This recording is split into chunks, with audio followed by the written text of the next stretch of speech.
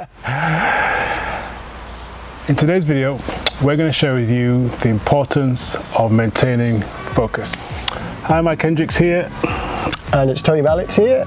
Here with the Think to Thrive team, and we're going to show you again today some powerful insights and personal stories that's going to help you move forward and help you start to think in a way that's going to help you to thrive. So today we're talking about the power of maintaining focus and keeping your eyes on the prize.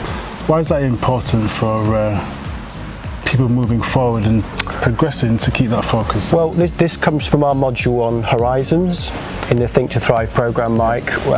And I want everybody to imagine that you're looking ahead across a field and in the distance there is the horizon. It could be 10, 15, 20, it could be 100 miles away, but that horizon is your goal.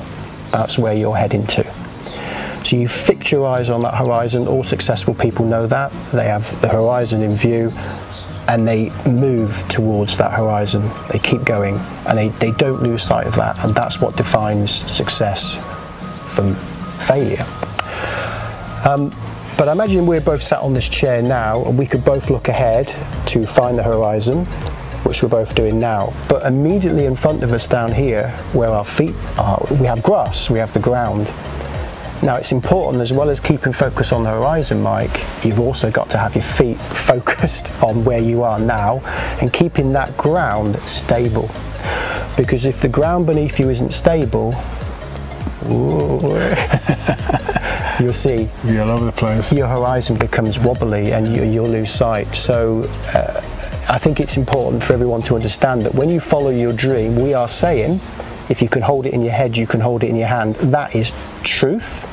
That's definitely truth. However, meanwhile, making sure that you're stable. So if that means you maybe need to do a part-time job to earn a little bit more cash to allow you to feel a little bit more stable so that you can then write that book better or do those blogs better or film the videos better, there's nothing wrong in that.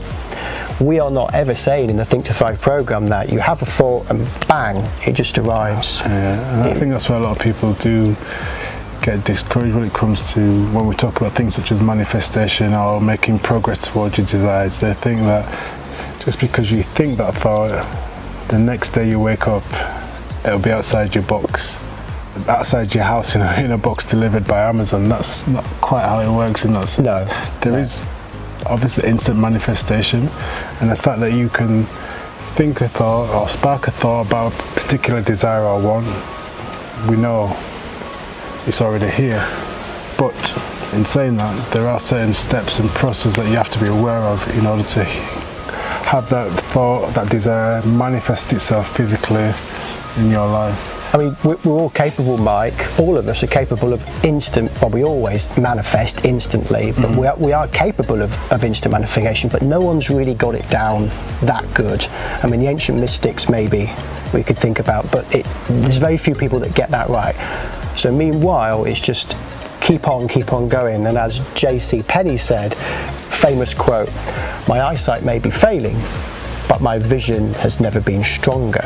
I love that quote. Just think about that for a moment, yeah. So, whereas things may not be going perfectly around you, as long as you can keep your eyes on that horizon, on exactly where it is that you want to go, and take inspired action in the direction of that, even if it may not seem, well, this is not what I want to experience right now, or this does not seem the obvious thing to do, as long as it's inspired action in the direction of your desire, you will meet that ultimate goal, that desire that you want. But what if, Mike, somebody walked up to you and said, yeah, but surely if you're taking that path, that's taking you away from the path that you were on that was going to get you to your goal. I talked to you about Thomas Troward's teachings. Can you remember that, about the path? It's not that particular lesson that you remind me about, but it leads me to a point of saying that the path will always lead to the end goal. Oh, that is the point, by the way. Well, there you go. It did go in. The path will always lead. So whether that is in a straight line, or whether that means going backwards, to go left, to go right, but then go forward, it will always lead to you. As long as you talked about at the beginning, is keeping clear focus on what it is that you'd like to bring into your experience, what it is that you'd like to bring into your life. That's the key thing here, because it's very easy to get distracted, and once you get distracted you can get discouraged. But if you have a clear, almost bloody-minded approach to moving forward, I am going to see this experience, but at the same time have a level of ambivalence and trusting that it will unfold in the right way and at the right time, things will begin to happen. As Zig Ziglar said, when you're sailing in a boat, it's not so much the bearings or the course that's important, it's the setting of the sail. Absolutely. That's powerful. Bob talks about it as well. Rocket ship sets off to moon. 90% of the time it's off course. It's always correcting. And it's the same when you're reaching your desire. I know for myself, when I started off with my goal of a few years back having my own fitness studio, I didn't have a clue what I was doing. I just know I wanted to be the owner of a fitness gym studio which would invite people in to come and improve their fitness and their well-being. Did I know what I was doing? Didn't have a clue, but the goal was clear and the focus was clear in my mind of what it is exactly what I wanted to do. So I spoke to people. I didn't know anything about planning permission, didn't know anything about solicitors, didn't know anything about insurances, didn't know anything about certain warranties and certain legal legislations, didn't know any of that. But did I learn on the way? Of course, sure I did. And after a period of time I got enough information to open the studio. So it's the same with your goals. So what do you think? Have you had a goal, a desire that you'd like to move towards, but felt that you haven't been able to do it because you've been distracted, or maybe even felt discouraged? Leave us a comment below. We'd love to hear your thoughts. And I'll just add to that and say that if you're interested in this information and finding out more, on the Think to Thrive program, we bury a lot deeper into these topics, and we do have 5 areas: thinking, horizons, reading, ingestion, vitality, and embark.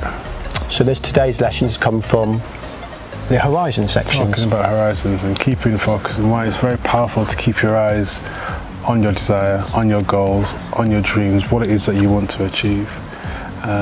So yeah, we'd love to hear your feedback. As I said, leave us a comment below. If you've not subscribed to our channel, what are you doing? Why not do that now? So hit that subscribe button, so when we do upload weekly videos, you will not miss out. Okay, until next time, to your success. To your success.